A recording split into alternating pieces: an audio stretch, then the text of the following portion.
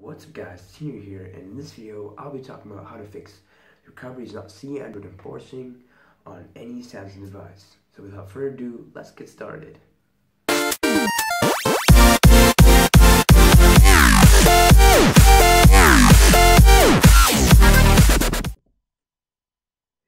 Okay guys, so what you have to do is just open up your browser and then install Samsung Keys 3. So just type in Samsung Keys 3 or go check out the link description down below where I put it in there. Oops, not Samsung Keys 3. Then just hit the first one, let the page load up, then scroll down. Don't install the keys, install the Keys 3. Hit that, and the Keys 3 should be downloading. Hit the install button there, hit yes, give it some sec to open up the installation guide. Boom, so then you just hit I accept, hit next.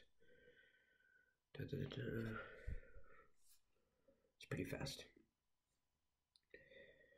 Okay, after that, you can unclick if you don't want to create a shortcut or run it on, but I don't really care.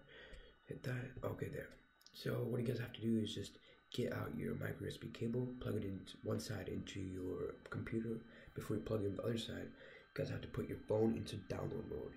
Now how you do that is just press the power button, the home button, and the volume down button together simultaneously, and then your phone should be in download mode. If you don't know how to do this, just search it up on Google, how to put your Samsung Galaxy S5 or whatever device into download mode. It's really simple and it'll show you.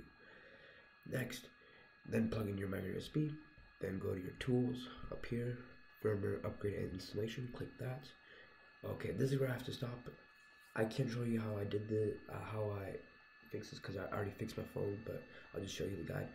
So model name, you just go and search up, for example, the Samsung Galaxy Note 5. You just type in model name for Samsung Galaxy Note 5 and you'll get a model name, and then you just type it in. Next, serial number. When you look at serial number, you can just look at your back of phone. On the modern phones on Samsung, it's really typed in really tiny on the phone, on the back of it. You don't know it should be on your box too, the serial number. I don't know where else. It's really hard, but most of you should have it. And then just click next and boom. Give it 30 minutes. You'll wipe out your phone and install a new software and you'll have your phone back. So guys, that's how you do it.